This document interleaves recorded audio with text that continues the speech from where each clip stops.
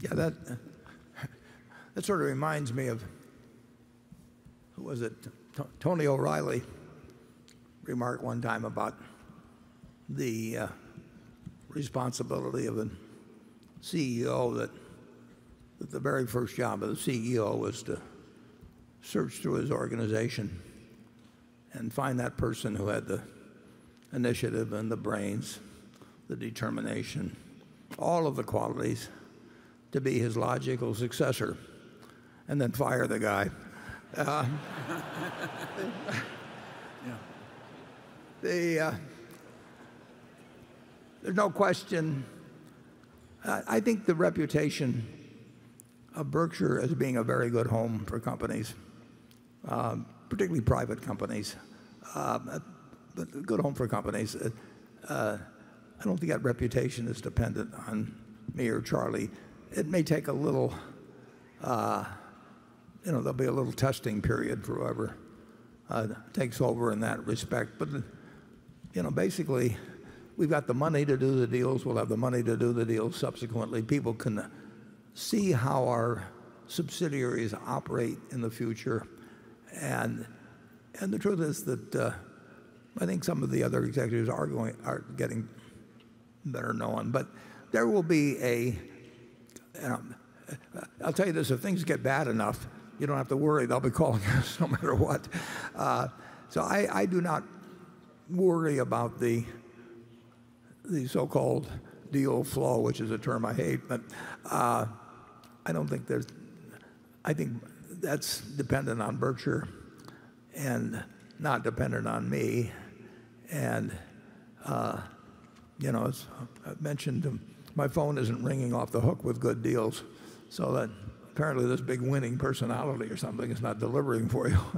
So it may be the next person will be even more, get even more calls.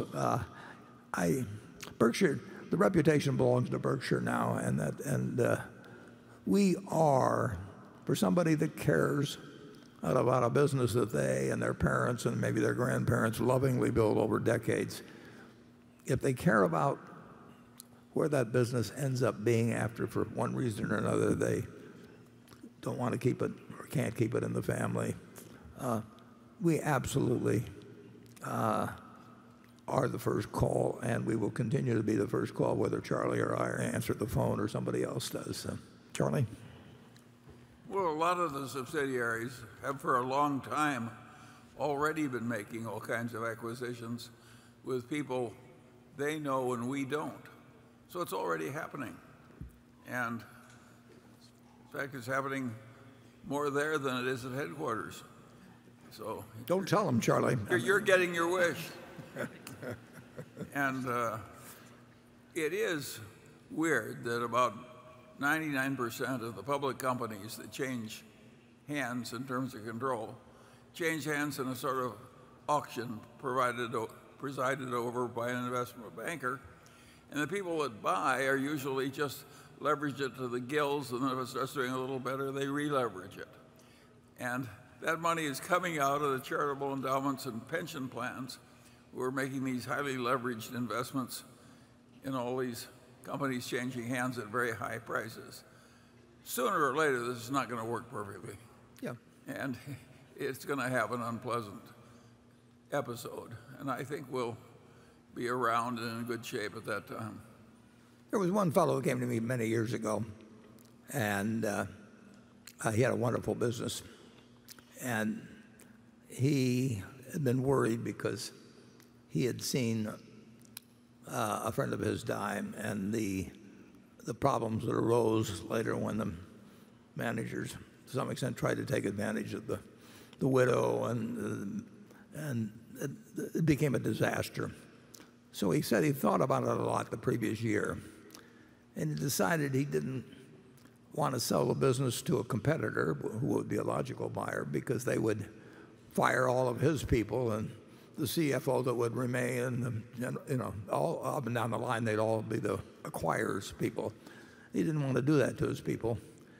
And then he thought, and he didn't want to sell it to a private equity firm because he felt they'd leverage it up he never liked the leverage that much, and then they'd just resell it later on to somebody, so it would be totally out of control of what he wanted to do. And he wanted to keep running it himself. So he said, Warren, he said, it isn't that you're such a great guy. He says, you're the only one left. So Berkshire will continue to be the only one left in many cases.